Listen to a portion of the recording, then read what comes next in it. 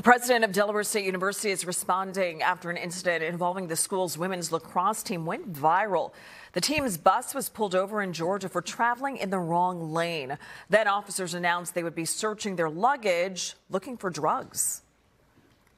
Why I'm coming on the bus right now is to tell y'all, look, we're going to check y'all's luggage. A number of the players say they felt racially profiled. NBC 10 Delaware Bureau reporter Tim Furlong spoke with the team's coach today.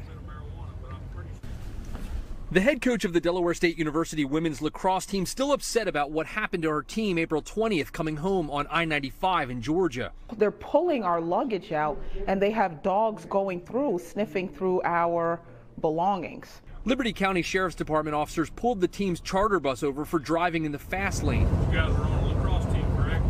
It turned quickly into officers questioning the young ladies about drugs in their luggage. To this point, they had no reason to believe there were drugs on the bus and none were ever found.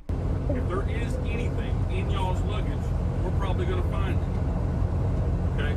I'm not looking for a little bit of marijuana, but I'm pretty sure you guys as chaperones are probably going to be disappointed in you if we find it. And their response was on this stretch of highway that a lot of buses like this are smuggling people and narcotics and that they have to be vigilant about checking.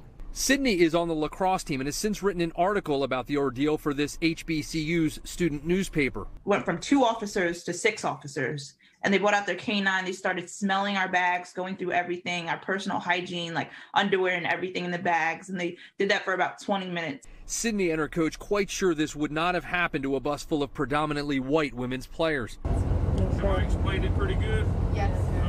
The president of Delaware State University says he's absolutely incensed by this. He says he's now reached out to Delaware's governor and congressional delegation and attorney general. He's also reached out, he says, to Georgia law enforcement. He wants answers as to why this happened, and he hasn't ruled out taking legal action. Coach isn't sure what would make this right, but she says an apology from the African-American sheriff of Liberty County might be a start.